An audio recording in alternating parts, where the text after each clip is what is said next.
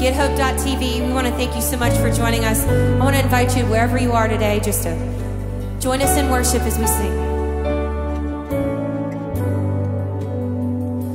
Were creation suddenly articulate with 1,000 tongues to lift one cry, and then from north to south and east to west, we'd hear Christ be magnified.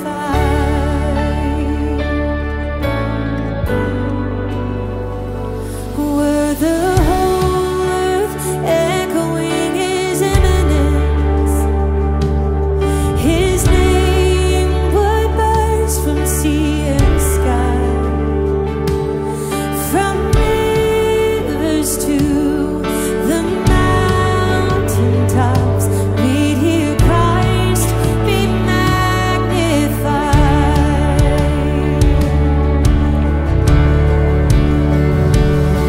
Sing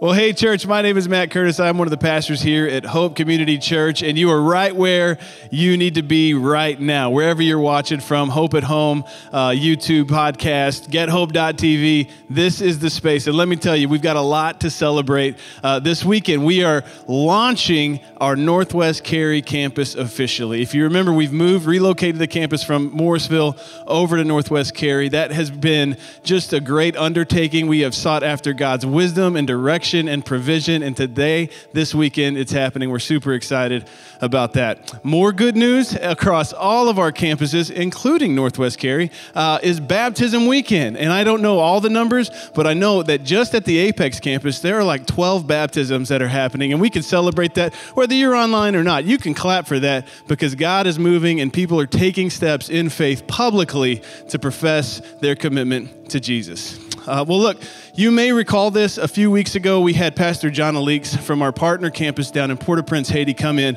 and just tell us about the state of Haiti, what Port-au-Prince alone has been through, and what Agape Church has gone through. And we have committed as a church to, on the 23rd of every month, slowing down and praying for our brothers and sisters in Haiti. And beyond that, so we did that on Thursday, but beyond that, if you're paying attention to anything outside of the triangle globally, there's just a lot of devastation. If you're paying attention to what's going on in Turkey, in Syria, we are a year into war with Ukraine and Russia. So we just wanted to stow everything down and pray together. So will you pray with me, church? Father, you are our Father. You're a God who knows everything. You know the turmoil that your people are in across the world. Lord, I pray that we would be a people that would open our eyes beyond the triangle, beyond our own context, and we would see our brothers and sisters in Haiti and lift them up to you. We would see the brothers and sisters we have in Ukraine, in Russia, in Turkey, God, and we pray for peace. We pray that you, the God of provision, would show up in places in supernatural ways where we don't even know the details or the pain or the loss or the fear that our brothers and sisters are enduring, but you do. And you are a God of hope. You're the God of our brothers and sisters in Syria. You're the God of our brothers and sisters in Turkey. You're the God of provision in Haiti. You're the God of our brothers and sisters in Nicaragua. So God, we just put them before you. Stand with them and say, God, we pray that you would show up in mighty ways, that just today even they might have a little more peace, a little more rest, a little more hope in who you are. God, we trust that you work all things for your glory. So in all these things, we say in Jesus' name, amen. Well, thank you so much for joining me in that prayer. Well, look, we are starting a new series this weekend called Rhythm that is all about seeing ourselves as missionaries, right? Seeing ourselves being missional, where we live, work, learn, play, shop, all of those things. And today we're going to be hearing about what does it look like for us to be missional where we eat. We're going to be hearing from Pastor Chase Gardner, which is super exciting. But before we get there, we've got a quick story for you from a friend of ours named Clever who attends this church. Please check out this video. Rise Up is a group that we formed at Mako, so it's primarily Mako employees. The purpose of Rise Up is to take real-world problems, real-world things that people are dealing with. So anxiety, stress, relationships, and then so we give the practical application to people that could be going through that day to day, and then we come across it with a biblical application as well. The idea generated, I would go back as far as 8 years ago when we first started the company. Started a small Bible study, and then from that Bible study and that foundation is where Rise Up grew from. I think one of the things we were convicted and we wanted to do is how do we have a bigger impact with, Mako has over 1,000 employees, and one of the things we were saying is, man, we're doing these Bible studies and there's 6 of us, there's 8 of us. Like, how do we cast a larger net? We talked about the fact that Mako from the beginning, since we started the company, is all about reaching out, making an impact. And we were doing that out in the community by hiring veterans and by giving to charities. We were doing a great job externally, but then we also saw the opportunity to do something internally. What are we doing for our own team members, our own Mako employees? And that's when we began to realize we could do something here that's going to provide something meaningful in their lives. We want to build a program that people get excited about and that they're a part of, and that they feel like this sense of community. We see people taking their burdens and talking to our speakers afterwards and opening up. About a month ago, our last speaker, Dave Lanuti, preached a powerful series, and on the last week, actually, he was called to, call people to basically follow Christ, and 3 people raised their hand to accept Christ that day. So it was really special to see how it can kind of build to that. Our whole purpose is to bring people to Christ, right? At the end of the day, it's not about Adam, it's not about Bob, it's not about Clever, but what can we do to build a relationship? Either if you have a relationship with Jesus, how do we make it stronger, or how do we give you the tools to make it stronger? And then if you don't have a relationship with Jesus, we're going to introduce you to him. And so that's what's important to us at the end of the day. What can we do to introduce you to Christ? For me, I think this has kind of changed my perspective a little bit, but I've always thought about what can I start?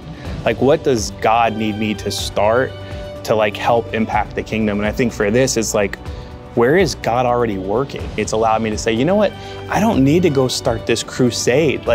God doesn't need me to do that. He needs me to be at work where he's already at work, and he's already at work at Mako. We look at Rise Up 8 years from now, we're one person got saved because of Rise Up, success.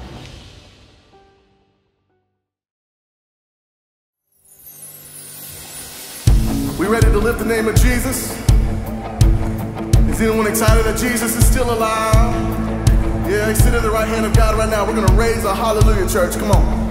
And I raise a hallelujah, oh, y'all can't sing, in the presence of my enemies, yeah. And I raise a hallelujah, louder than the unbelief. I raise a hallelujah. My weapon is a melody, yes it is. I raise a hallelujah.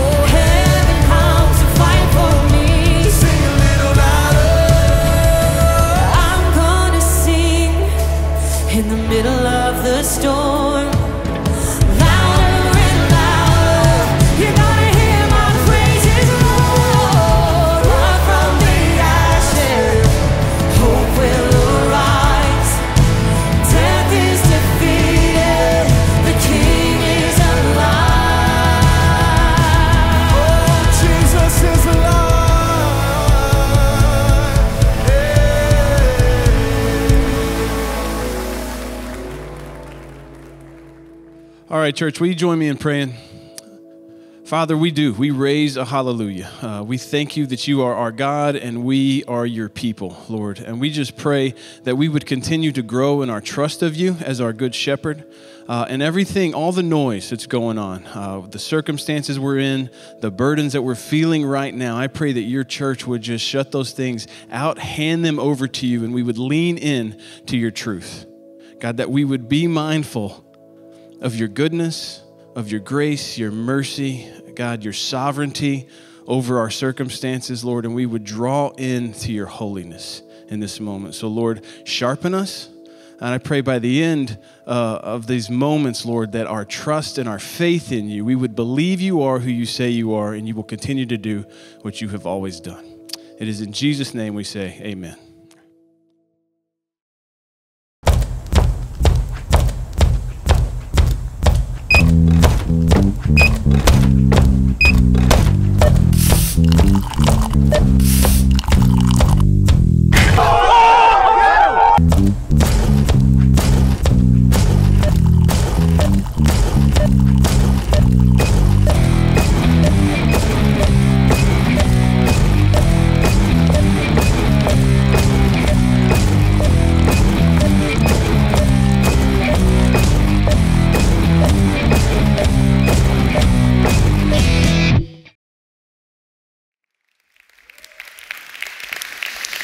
Rhythm. We're starting a brand new series that we'll call Rhythm. That'll make sense in a little while, but I get to stand backstage, and whenever the worship leader asks you guys to clap, I can see you, and so some of y'all got rhythm, which is awesome. Some of y'all think that you have rhythm, and you don't, and some of y'all just know you don't have rhythm, so when the worship leader says do this, you're like, no, you don't want me to do that, like I'm gonna mess everyone up. So we're gonna do a little rhythm practice before we get into this series. That sound good? I've invited my friend Chris Crowder, indeed, to the stage. Everybody give Chris a hand.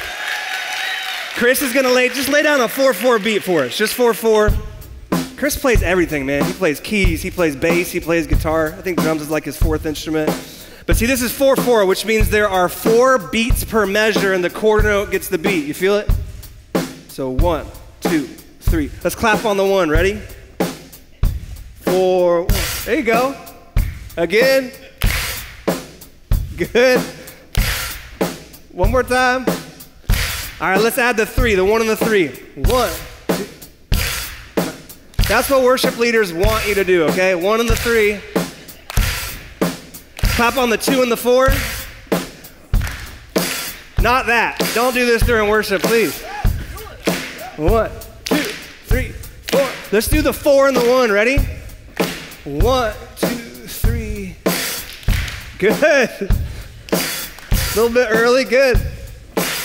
That's awesome. All right. You want to try to throw them off a little bit? We're just going to do this. Next week's going to be a lot more complicated. Try 7/4, man. You might have to think about it a little bit. Get into that. 5, 6. That's 5. We'll do 5. Keep going. Keep going. We'll do 5. 5/4. All right. This is 5/4. There's 5 beats per measure. Let's just see if you can clap on the 1. Ready? 1, 2, 3, 4, 5. 1, 2, 3, 4, 5. 1, 2, 3.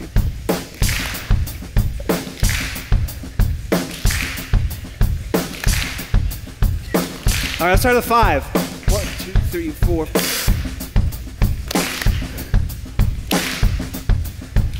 Okay, that's awesome. Give Chris a hand. You guys are doing great.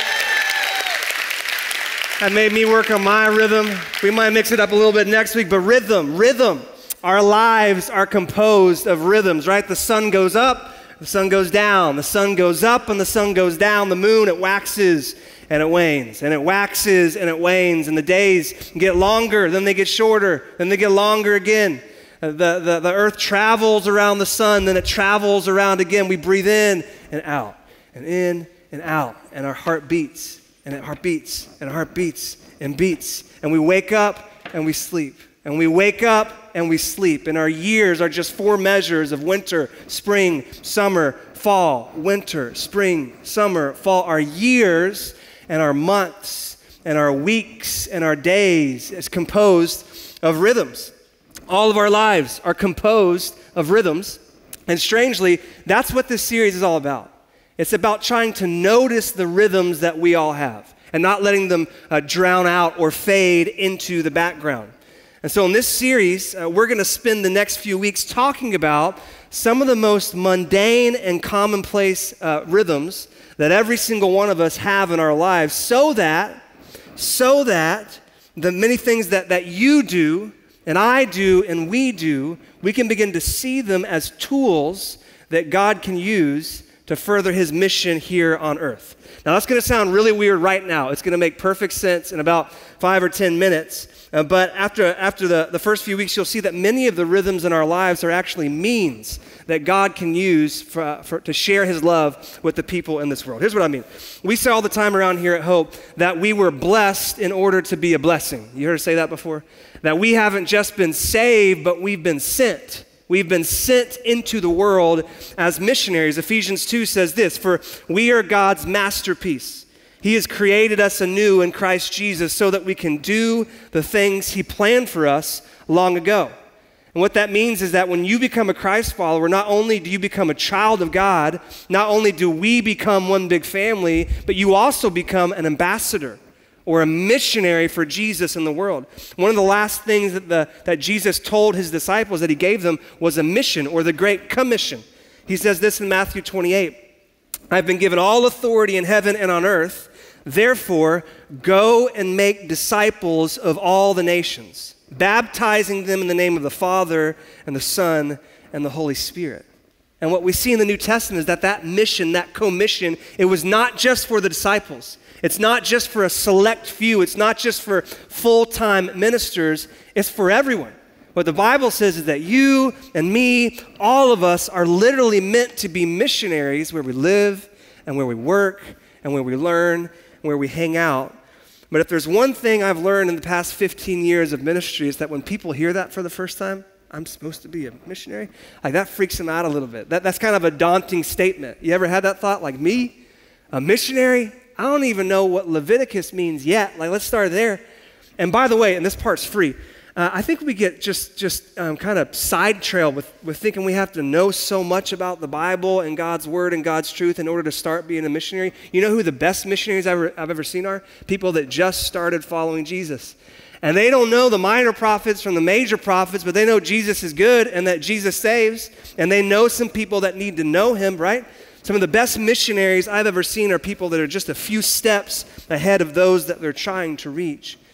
So that's a bad excuse, but still a lot of us think, okay, in order to be a missionary, that would mean that I would have to start doing missionary type things. And I don't know if you know this, but I got kids, or I got a spouse, or I got a job, or I'm taking 18 credit hours in college, or I'm a high schooler with a part-time job and I play 2 sports. Like I don't have the time.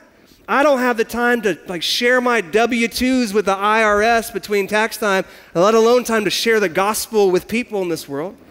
See, I think one of the biggest hurdles to living out our purpose is we think in order to be a missionary, we have to add something else to our already busy lives. We think this means that we have to go on a mission trip, which is great. Maybe that's something that you can think of.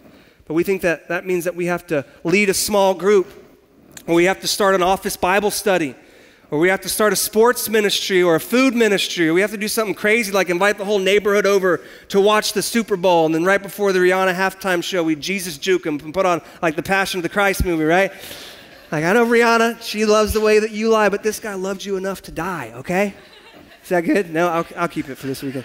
I have like 3 more Rihanna jokes, but apparently that one bombed, so I'll save that. But we think that I would love to be a missionary, I just don't have the time. If I just had the time, then I could. And that hang up, that's why we're doing this series.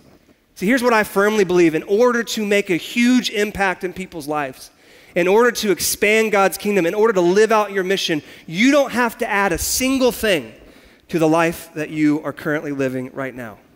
You just have to begin using the rhythms that you already have, the things that you already do with gospel intentionality as opportunities to share the love of Jesus.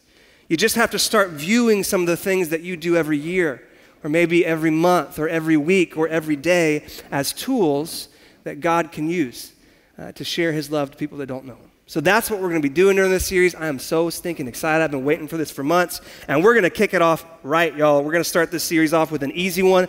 It's something that all of us do at least 3 times a day. I'm looking around. Some of you do it a little bit more. This week, we're going to be talking about eating, okay? Eating. Eating as a means to grow God's kingdom. Not grow. You mean like grow God's kingdom. And some of you just got excited. You're like, eat? I love to eat. You mean I can eat fried chicken to the glory of God? Heck yeah, you can. I don't know about kale, but fried chicken for sure. As I read through the Gospels, I'm convinced that one of Jesus' most effective and primary evangelistic tools, it wasn't his miracles, although those were awesome, and it wasn't even the sermons and the teachings that he gave, it was his meals. It was his time spent around a table. And I don't know if you know this, but Jesus was a notorious eater. It says in Luke 5, one day some people said to Jesus, hey, John the Baptist and his crew, his disciples, they fast. Like they stop eating and they pray regularly. And so do the disciples of the Pharisees. Why are your disciples always eating and drinking? And Jesus is like, because they're following my advice. They're following my example. He ate so much. People referred to him as a drunkard and a glutton. Like you have to be around a lot of tables for people to pull the glutton card out, right? And it wasn't just Jesus. This is something we see all throughout the Bible. One commentator said that if you went through your Bible and took out all the mountaintops and all the meals, you wouldn't have much left over. A lot of the most important parts of God's story and what he wants us to know happen around a table. Food is the focus of the Adam and Eve narrative in Genesis 1 and 2. It plays a part in the fall. When God calls the Israelites out as a people, one of the first things he gives them is not a song and it's not a sermon, but it's a meal. In fact, it's a feast. It's 3 different feasts. He commands them to feast at the Feast of the Passover, Pentecost, and the Feast of the Tabernacles. You ever wondered why? Why did God give them feasts? I think it's because food is a powerful thing, especially when it comes to our memories. Food reminds us. Food has the power to just transport us back to a previous time in our life. You ever sat down at a restaurant and like ordered some dessert or something and tasted it and went back to like your mom's kitchen? You're like, oh, that tastes just like mom. Or you eat something, you're like, oh, grandma used to make something just like that. There was just one time in 2020, I had to do the funeral for my grandfather. He lived an amazing life. He loved Jesus, so it was more of a joyous event. But I didn't grieve leading up to that. And when you're a pastor doing a funeral, you kind of go into professional mode. So I didn't grieve then. I shed a few tears. But then we all went back to my grandmother's house to share a meal and just to talk and reminisce afterwards. And so I walked in. I was going to go change out of my suit. And I looked at all the spread of the food. And right in the middle, there was a big pound cake. And I saw that pound cake. And I just wept. And it's because my grandfather used to make a pound cake at every single special event and holiday. He said it was from scratch, but really my grandmother would set out all the ingredients for him and the steps. But he was so proud of that pound cake. And I had not grieved, but I saw that piece of food. And it just stirred up all these emotions. It's because food is powerful. You ever thought about why God invented eating? Like we could have gotten energy in a number of different ways. We could have used photosynthesis. We could have sucked up nutrients through our feet like trees. I don't really know how trees work, but I assume. But no, God made us with the need to eat. Why? Well, I think it's in order to remind us of some really important truths. Partly to remind us of the huge difference between us and him.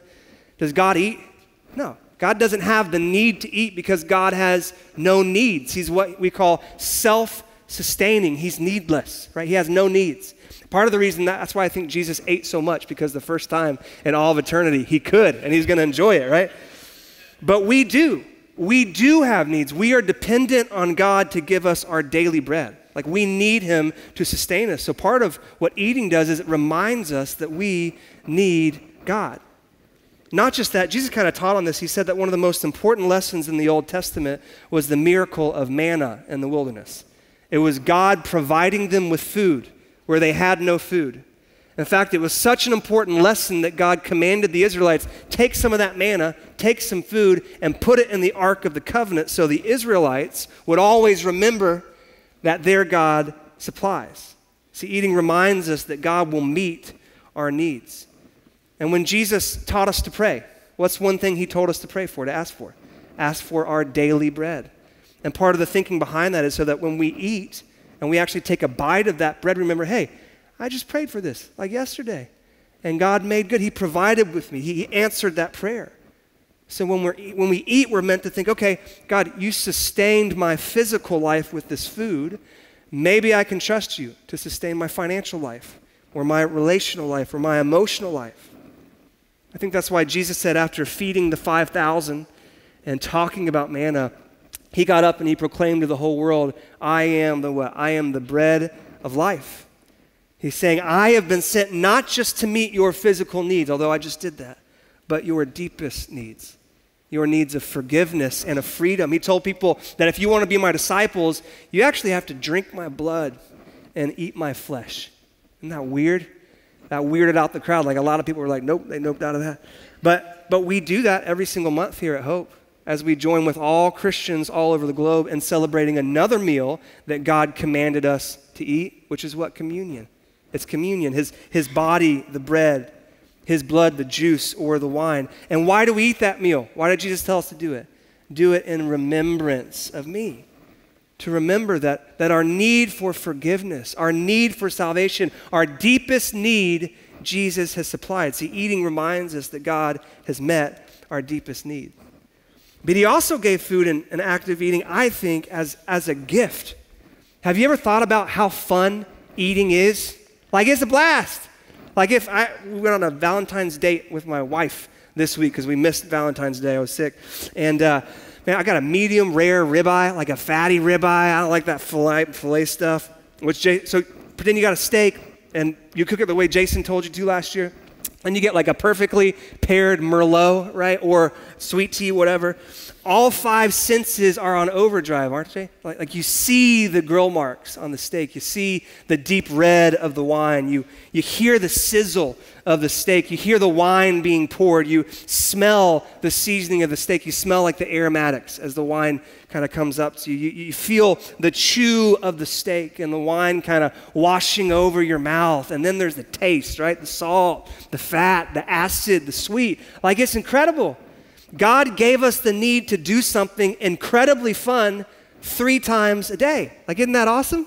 I can only think of one other gift that's better than that, but that's an entirely different sermon. So, you see, when we eat, we're reminded that we have needs, that we're dependent on God to meet our needs, but that we serve a God who is faithful and good and will meet those needs for us, that we have a Savior who has met our deepest need, and that our God is good and loving, and he gives good gifts to his children. If you think about it, we get to experience 3 powerful sermons every single day. But see, Jesus took the act of eating to a whole new level. It wasn't just that he ate and drank. It's what he did while he ate and drank. He invited people to join him. He shared his meals with other people. And who did he invite? Well, the Bible says anyone and everyone. In fact, he tells a parable in Matthew 25 about, is that the right? Yeah, Matthew 22, where he says the kingdom of God is like a man preparing a feast, a wedding feast for his son. And he gets this amazing feast ready, and he goes out to invite people, but all the people he initially invites have these dumb excuses. They don't show up, so he sends his servants to go find anyone you can. Go to the back alleys, go to the byways, go to the highways. I want to fill this feast up with the least likely of people. And what Jesus is saying is that that's what the kingdom is like. So anytime you see a table with just this hodgepodge group of people from all these backgrounds and all these walks of life enjoying each other and enjoying the food, what you're really seeing is a little piece of the kingdom here on earth. And we're called to actually recreate environments just like that. And that's what Jesus did. I mean, Jesus didn't use his meals to make connections.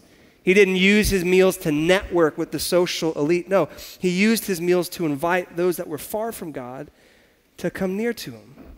He ate with tax collectors and thieves. He ate with prostitutes and criminals. He ate with the poor and the sick. He ate with broken people, broken, in need, needy people. And it was in this act of sharing the table with broken people that he was able to share hope and to share healing and to share life. See, what they were doing around those tables, giving life to their mortal bodies, Jesus used with gospel intentionality to bring life to their souls.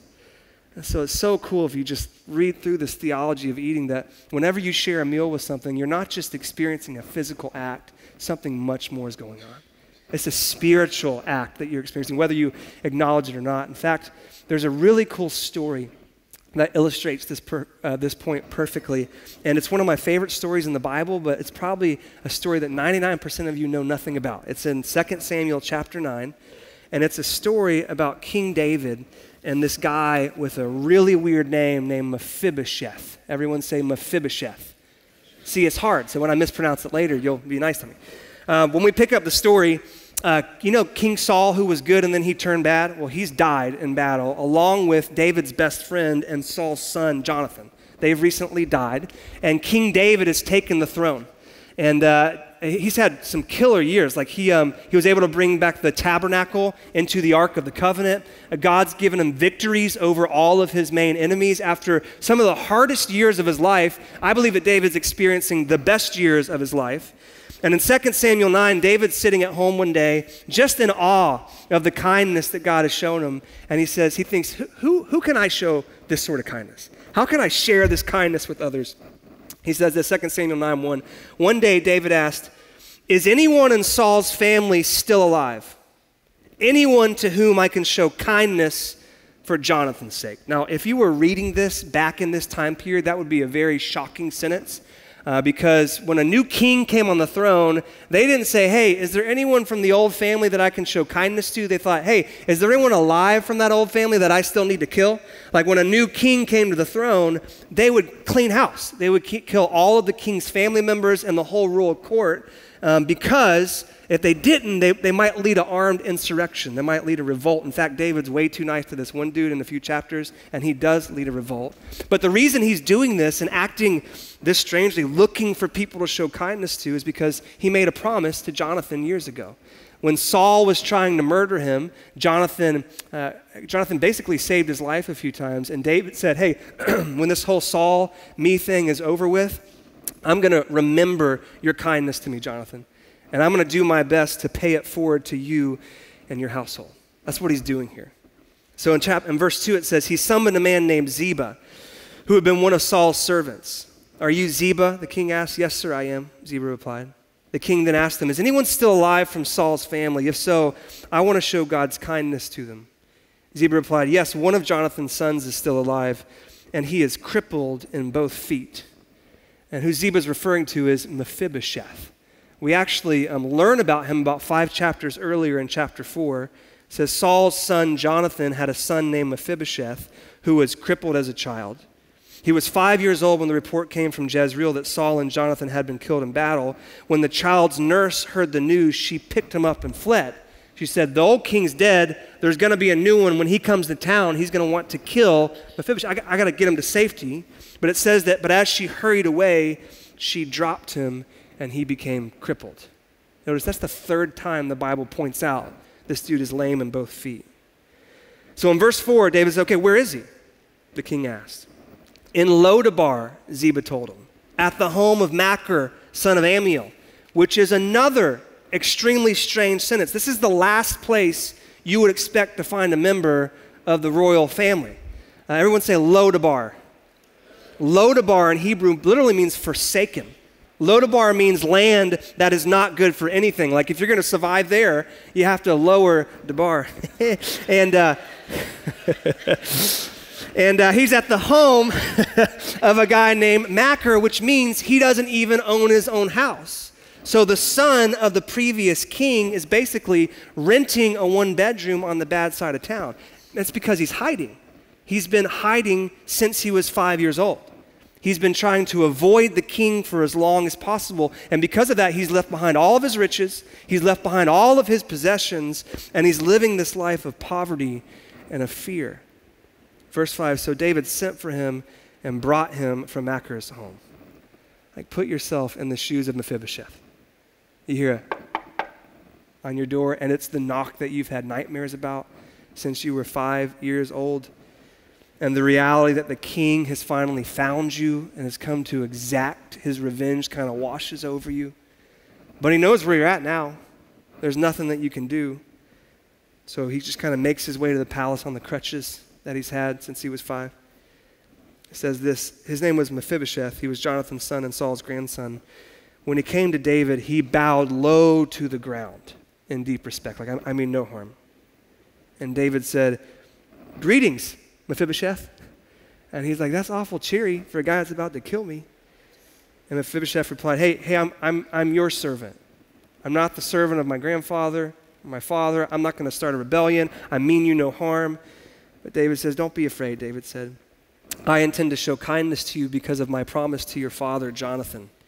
I'll give you all the property that once belonged to your grandfather Saul, and you will eat here with me at the king's table. And this is incredible. He's thinking, I thought he was going to give me death, but instead he's giving me a new life. He gets all of his land back, and back in those days, land was the most important thing. Land proved that you were financially stable. If you had land, you could do whatever you wanted. And not just that, but he's invited to eat at the king's table. This was not done. An enemy of the throne dining with the king. And not like the second table or the third table, but David's own table. And it's not just that he would have food, but he would have fellowship with the king. He'd have a relationship with him. And Mephibosheth thinks, this is the guy I've been avoiding all these years? This guy I've been running from? I should have been running to him. But it says this in verse 8, Mephibosheth bowed respectfully and exclaimed, who is your servant that you should show such kindness to a dead dog like me?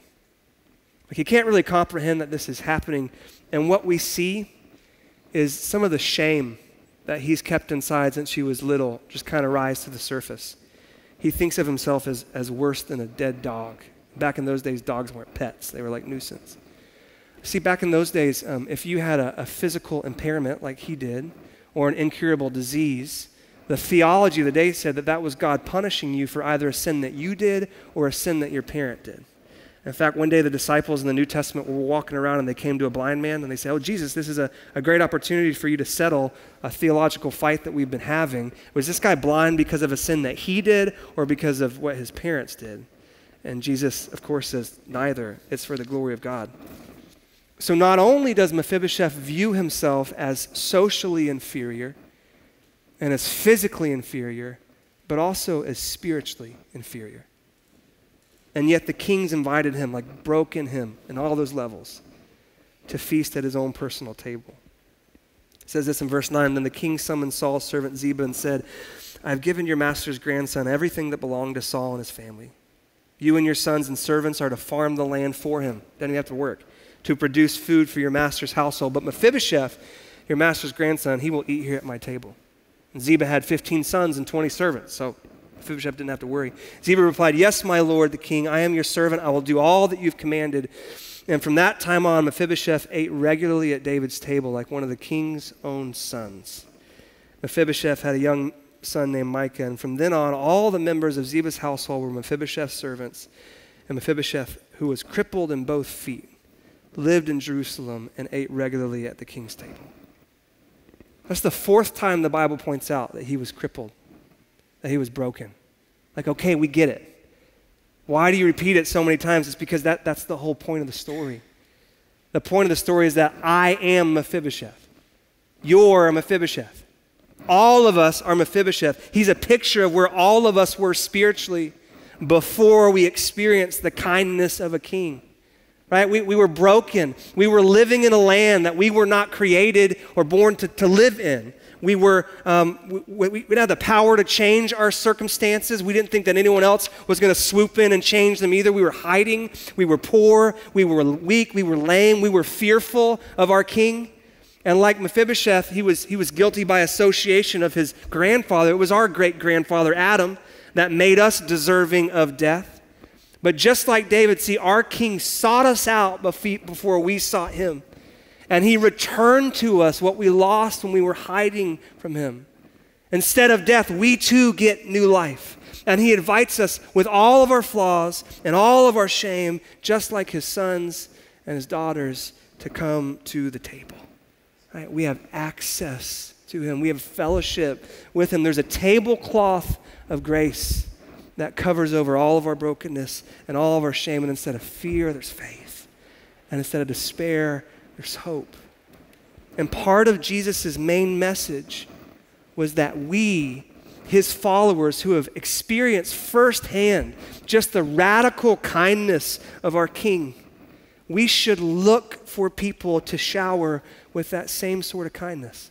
Like every single room we walk in, every classroom, every dorm room, every boardroom, every weight room, we should just go in asking the Spirit, who do you want me to bless? Because I have been blessed so much. Who can I show the kindness of God to? Who can I invite to join me at a table to eat and to drink and to remember our good and loving God?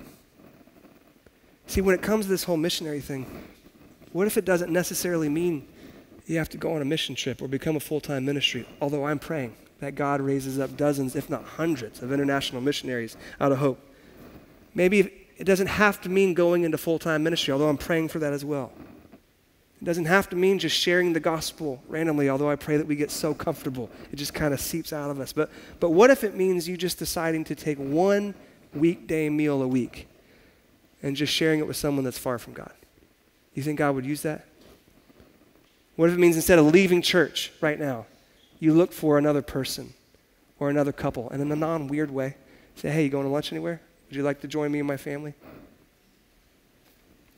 You think God would use it? I think he will. And I think as you begin using this everyday rhythm that all of us do with gospel intentionality, I think what you'll see is you'll just be amazed at how much God can use it. You'll be amazed at how lonely people really are. You'll be amazed at how willing they are to open up and share about their hopes and their fears. You'll be amazed at how willing they are to eventually even open up about their needs.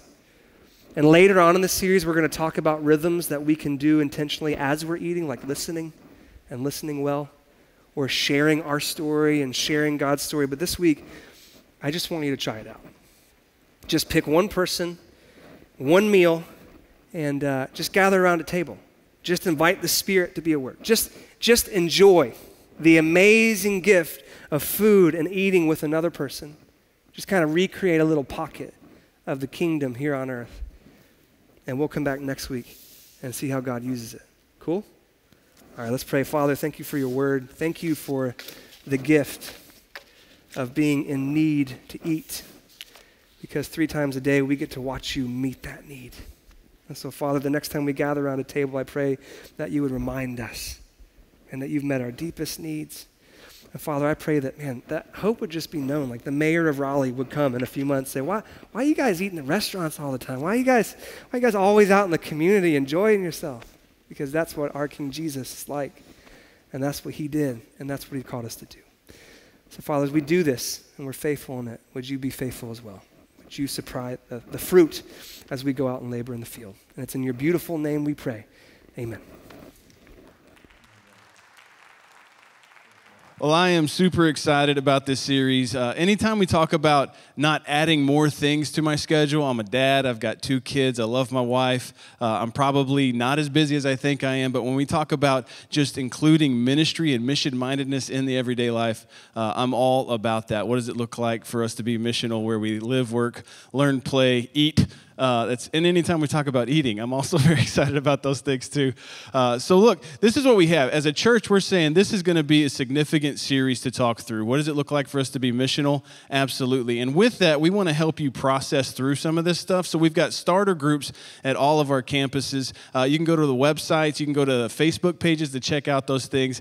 We would love to get you connected into a small group community to process these things. That's what those starter groups are. Look, if this has been helpful, we would love for you to like and subscribe and absolutely share this content on the social media pages. We love you guys. We'll see you next week.